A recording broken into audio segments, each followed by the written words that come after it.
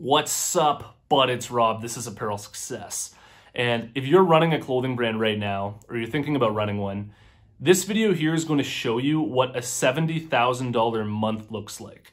I want to take you behind the scenes and share all the details and just expose all the numbers for my own clothing brand in the month of November that just passed.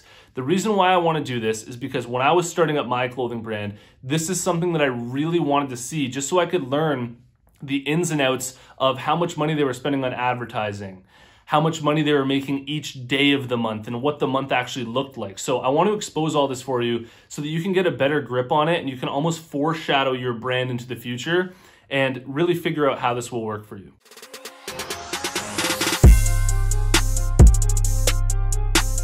Apparel Success is sponsored by my buds over at Design Crowd, and if designs are something that you need help with, I really recommend that you try them out. A year later, these are still some of the best-selling designs on my website, and I got them all made through Design Crowd. If you're interested, head over to designcrowd.com/apparel to learn about the special offer that I have for you, or simply use the discount code APPAREL when you post a project on Design Crowd. Okay, so my plan here is to be very open with you and share with you all of the numbers for my clothing brand in the month of November, in the hopes that this will really help you see what it looks like to run a clothing brand behind the scenes and see how everything breaks down.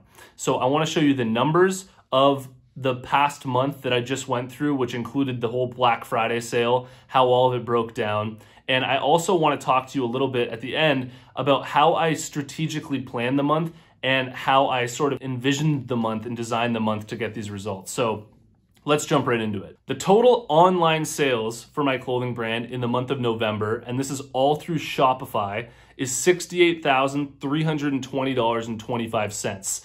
And 666 orders made up these total sales. I know that's kind of a creepy number of orders that I received in the month of November, but we received 666 orders through the website. And the total amount of money that I spent on advertising in the month of November, and this is between Facebook ads and TikTok ads, is $16,162.45. Now, the way that this breaks down is on Facebook ads, I spent $11,317.82 on ads, and on TikTok ads, I spent $4,844.63 on ads. So let's get more into how the month really broke down in terms of timing, when everything took place, and what caused everything to take place. So inside of the month of November, I ran a Black Friday sale from November 22nd until November 29th, which is a Monday to a Monday. So I started the Black Friday sale the Monday before Black Friday, and I ended the Black Friday sale on the Monday after Black Friday. And the total sales for my clothing brand through Shopify up until November 22nd, so from November 1st until November 21st, was $22,229.54. So of the total $68,320 that was generated in the month of November, 22,000 of that or so was generated up until November 21st, right before the Black Friday sale, and all of the rest happened in the last week of November during the Black Friday sale. And of the total amount of money that I spent on advertising in the whole month of November, which was $16,162.45, $9,265 of that was spent just during Black Friday week. So more than half of the entire advertising budget for the month was spent in 1 week during that Black Friday sale. All right, so where are we at? Just a quick recap here. Spent roughly $16,000 on ads in the month of November and generated roughly $68,000 in sales. What I want to share with you now is specifically during the Black Friday sale, how much revenue is generated each day throughout the sale so that you can see how this sale broke down in terms of which days performed best and how much revenue was generated on each day. So I'm going to run through this pretty quickly here so that you can see it. The sale took place over 8 days from the 22nd till the 29th.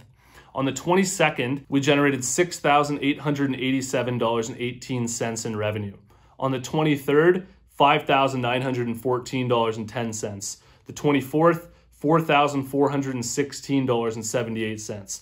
The 25th, $4,562.38. The 26th here, this is actual Black Friday, so the real Black Friday was our best day, $8,241.37. The 27th, we did $4,244.92. On the 28th, $5,893.37. And on the final last day, which was the Monday, $4,775.86. So you can see that there's some variation, but it stayed pretty consistent. And between those 8 days from the 22nd to the 29th, in total, we did $44,935.96 in revenue. Now, one final thing to mention here for the month of November is I sent out 3 emails over the span of the 8 days that my Black Friday sale was running. The first email generated $6,585.13 in revenue. 64 orders came directly from that first email. The second email generated $2,123.87 in revenue. 21 orders came from that email. And the last email that I sent generated $1,095.06. 11 orders came from that email. And the total revenue that was generated just from these 3 emails during this Black Friday sale was $9,804.06. I have a call scheduled with my bookkeeper in the next couple of hours to go over the numbers from this month and really break down the profits and where I'm at in inventory and things like that. But I really hope that showing you these numbers just gives you a good idea of how the month broke down. And I want to share with you some of the lessons that I took out of this month, things that I do differently moving forward, because even though this month was really good for me and I did really well, there's some things that I could still improve on and do differently. So the first thing would be I cut it really close with the inventory. What I did was I launched new products in September, and I wanted to feel out those new releases and just kind of see how they were doing before stocking up massively for Black Friday. A lot of them ended up selling really well. And so I put in a new order for inventory in the first week of October. So I basically gave my production company a month to have everything done and get everything to us. And it was like so down to the wire in terms of getting that inventory in time in order to sell it, that I wish I could go back in time and just have ordered that like a month earlier, just bit the bullet and done it so that we weren't cutting it so close. Like I almost missed out on Black Friday this year. I was going into Black Friday with not a lot of inventory, kind of freaking out. Thank God the inventory arrived on time and we had everything to be able to sell all of this. And, you know, another lesson would be just to order even more inventory than the amount of inventory that I had. Because even though I got all the inventory in time, there still wasn't enough in some items, and I probably could have done way more in sales than I ended up doing because I ran out of stock in certain items that were selling like fire. And another lesson would have been to drop a couple new releases literally for the Black Friday sale. This came directly from my mentor who said that it worked absolutely amazing for his own clothing brand. He coupled his Black Friday sale with some new releases at the exact same time, and he said that it absolutely smashed during Black Friday. So those are some lessons that I pulled out of it, and I really hope you enjoyed. If this video was valuable for you, you got a lot of insight out of it, please hit the like button for me. It really helps me get these videos out there, and let me know what you think about all this in the comments below.